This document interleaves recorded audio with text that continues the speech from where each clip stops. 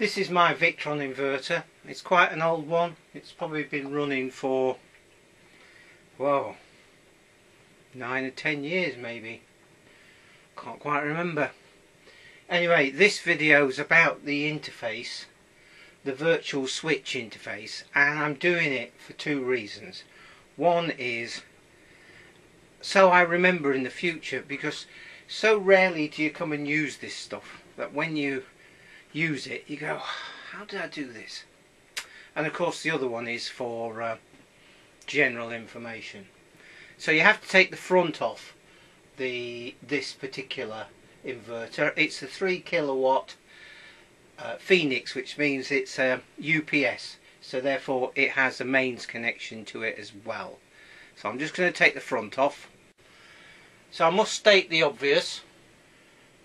There's the screws, I've taken them out, but it's those 4 screws. I've been reading a charge controller manual recently, and they're absolutely, the manuals are rubbish.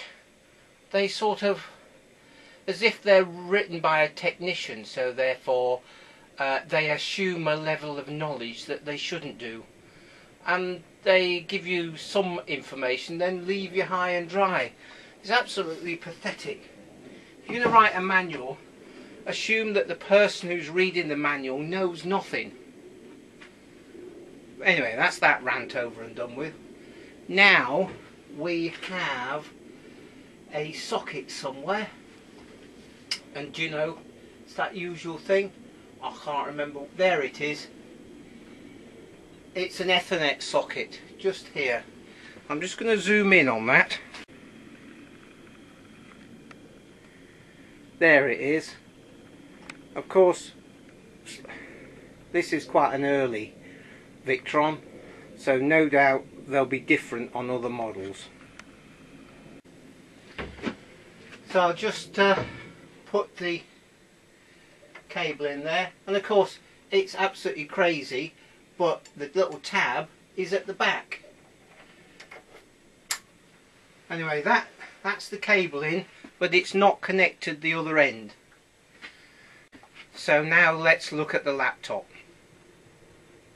So here we are. This is XP, by the way. So we got VE configure tools.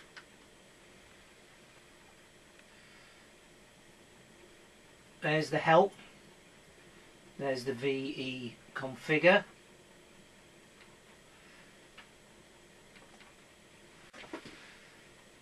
And it comes up with this little, so it says please select COM port.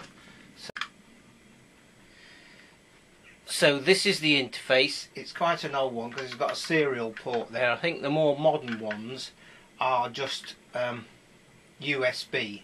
But I'm going to connect the USB into the port. So that's connected. Right, from what I remember, I've got a little note here on the computer. It says COM port 4.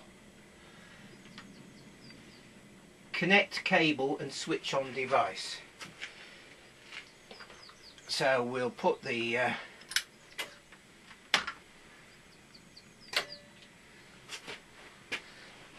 right, target found. Let's just zoom in a bit more. Target found.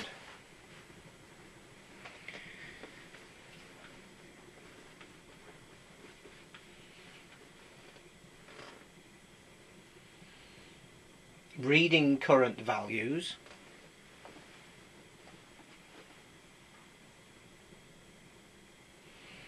Right, here we go. Hopefully we could see this properly. So the mains is 239 volts, and the output of this inverter I've set at 232, and the battery is 50.3, which is about right, 50 Hertz. Okay, now I'll just draw your attention to file, port selection, target, etc., and then down here get settings and send settings. So once you have adjusted anything, you have to send the settings, or else the settings on the inverter won't be changed. So let's just go through this. Hopefully you can see the cursor. Yeah, looks like it. 50 Hertz, okay. No slaves. Accept wide input frequency, yes. AC low disconnect, etc, etc. I've got it on UPS function. Okay, and on this one there's a 16 amp relay, because it's an early one. The later ones are 32.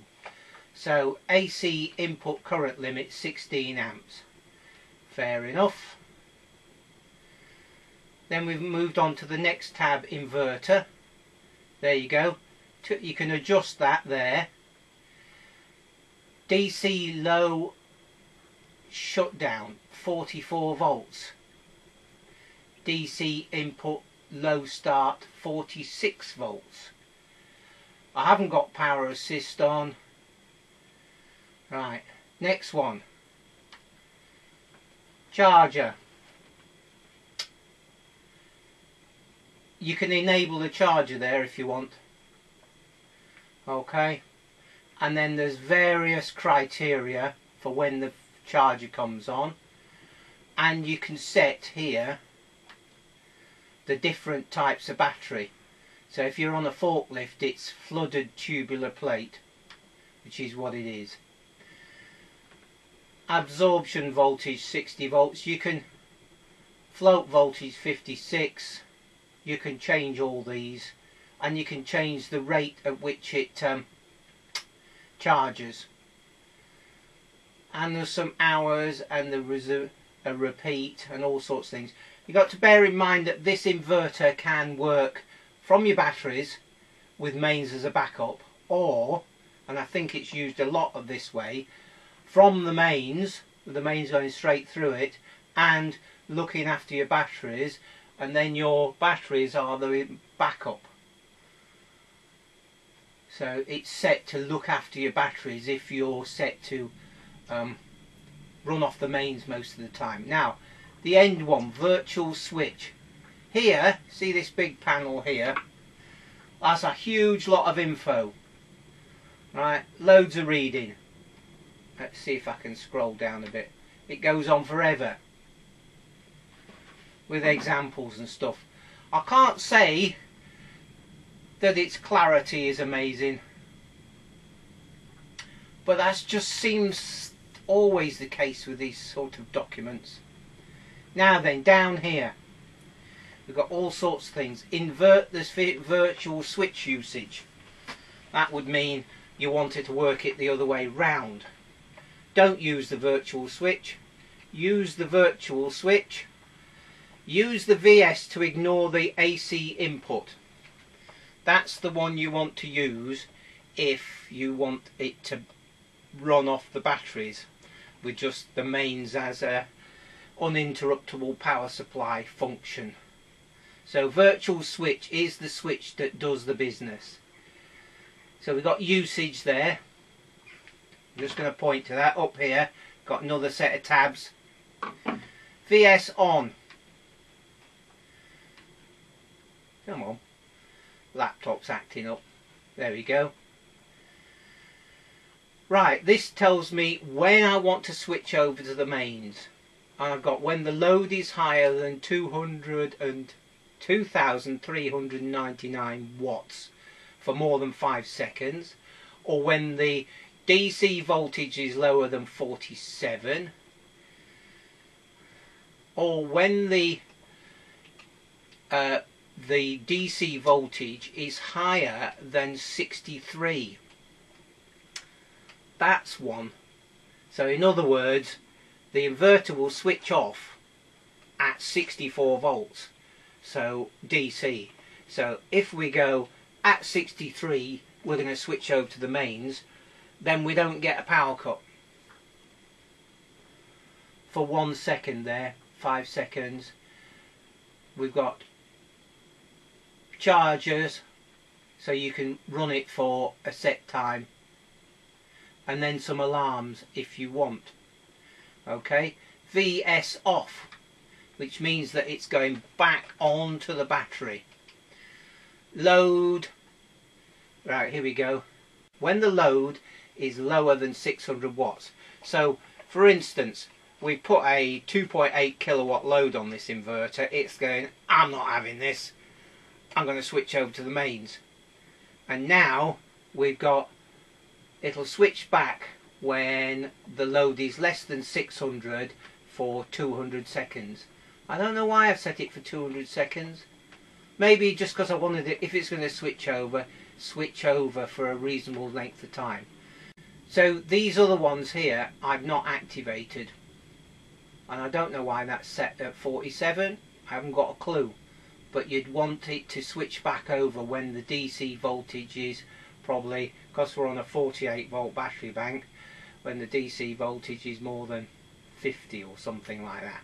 Now when it goes -1, that's a default setting. That means nothing's happening. It's the equivalent of putting 0.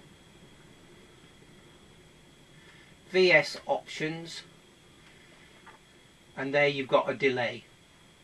So hopefully that will remind me as well as it will remind or inform other people. Coming back to inverter, it goes DC input low shutdown, 40 volts. That's quite low for a 48 volt battery bank. Yeah, but I'm going to leave it.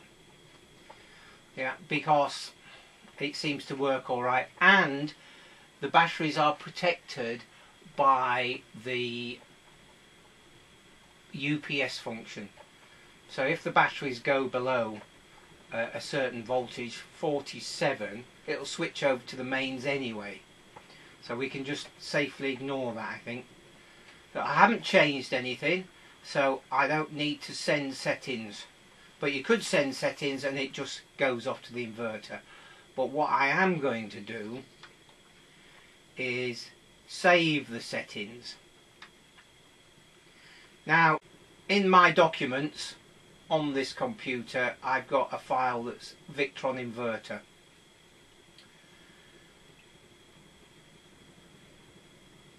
So let's just set a different date on that.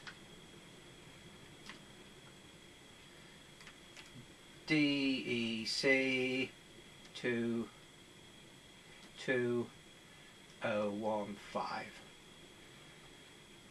Save.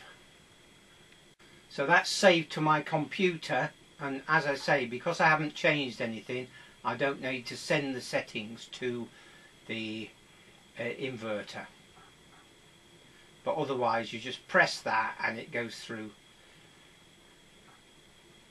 And what happens is, if you change a setting, let's just do this. If you change a setting, let's say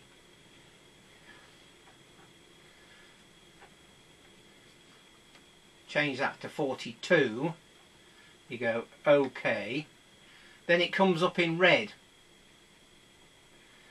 and then when you send the settings, then if you look again, that red will have gone to black.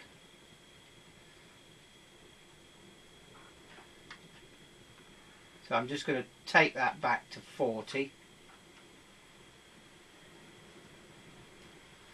not 4,000. Okay, see, it's black now. So I'm going to come out of there and out of there. Hopefully that will have made some sense, and in the future it will remind me what's going on.